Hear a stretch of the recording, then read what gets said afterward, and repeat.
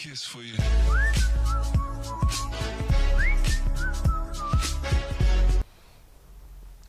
Bismillahirrahmanirrahim. Welcome to my another video on Android app development. And so guys, in this video I will be starting a new project on the video player app using Android Studio. So let's create a new project and click empty project and make sure that you unselect this Android X.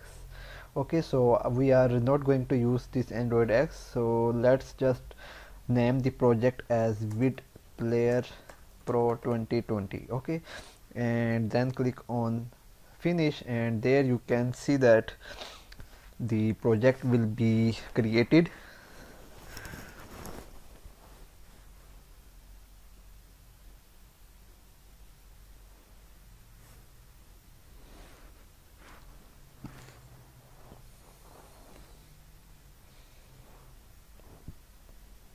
Alright, so now the project has been successfully created.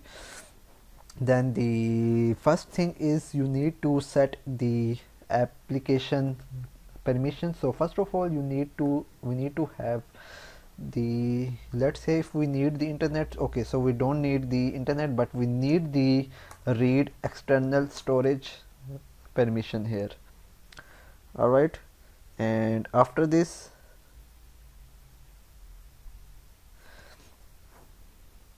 we are going to, okay, I think there we can't have the digits here, so for this we can change our package name, and then we can say refactor rename, and instead of this 2020 we just say pro. Alright, okay. So that's the way of changing the package name. Also we need to change it from build.gradle, and we need to click on sync now. So first of all we need to add some dependencies of the libraries which we are going to use. So first of all the library we are going to use is the ExoPlayer library. So for this you can say implementation, and then we can say like com.google.android.exoplayer ExoPlayer 2.7.3. okay, make sure that you use this 2.7.3 version of the library. And after this we need to have the Google material design library. So we can say com.android.sport design, and it will be 28.0.0. okay, then we need to use the, okay, so another library which we are going to use is the glide library, which is used to display the images, because we need to display the thumbnail of the videos. So for this we can say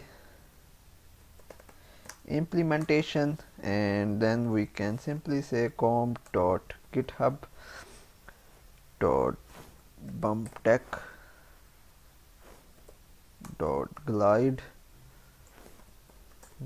and it will be 3.7.0. then we need to use the material dip. Okay, so I think we don't need the any other library, but we need to okay, so we need to use some the RecyclerView and the CardView library for this, so we need to use them. So we can say implementation com.android.spot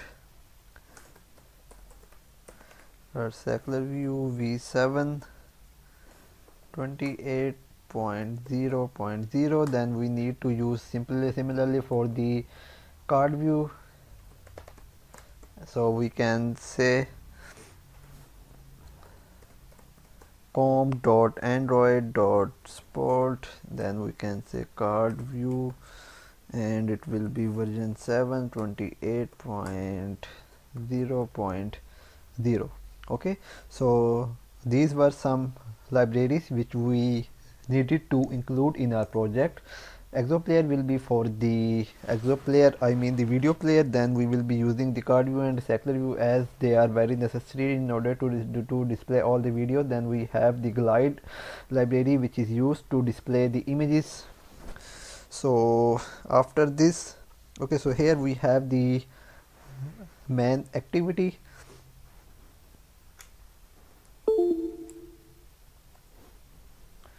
Okay, so another thing which I have forgotten in this to add the library, and that is the ButterKnife library, which is very important for you guys to know about it. If you don't know, then the ButterKnife is used to bind the views, so we don't need to write like find view by id and everything and all. Okay, so it's very easy process. So I always use this ButterKnife library in my all the projects, so you must also use this. So you have to learn them. Okay, so I will be teaching you. Okay, so how you can use the ButterKnife library. So let's say we need to add the implementation, and we can say com dot take button ButterKnife 8.5.1. then we can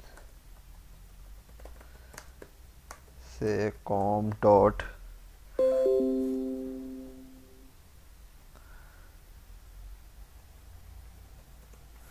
take button ButterKnife compiler 8.5.1. okay, so we now need to click on sync now, and yes, these were the libraries which we have which we had to use in our project. And after all the things are set up, so here you can see we have the main activity here, and inside this main activity we are going to display all the videos.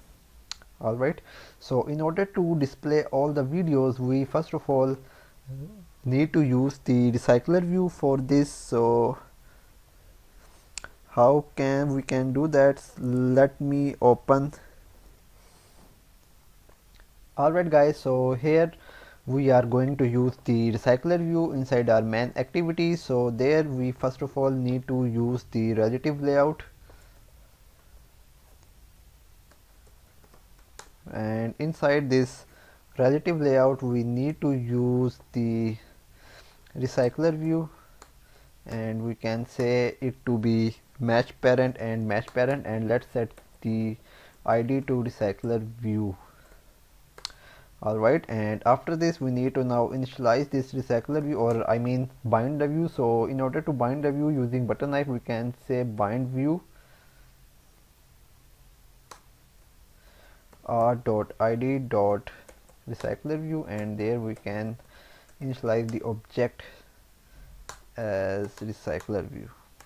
okay, and also we need to now initialize the ButterKnife library. So we can say ButterKnife.bind, and we can pass this current activity context. And also here what we are going to do,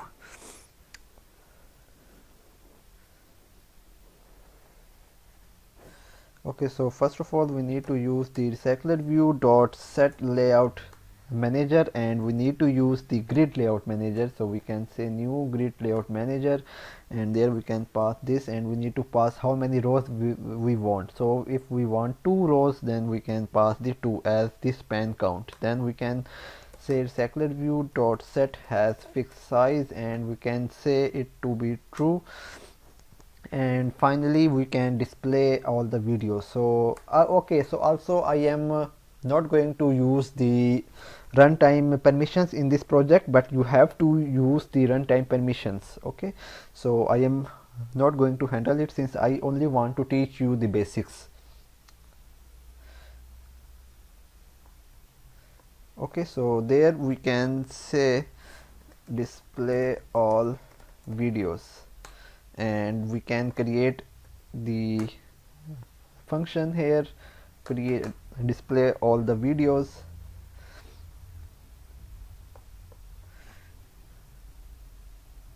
And okay, so there we have a very lengthy process for it, so I will be doing that in our next part of the video series. So if you like the video, please like, share and subscribe to my channel. Thank you and goodbye.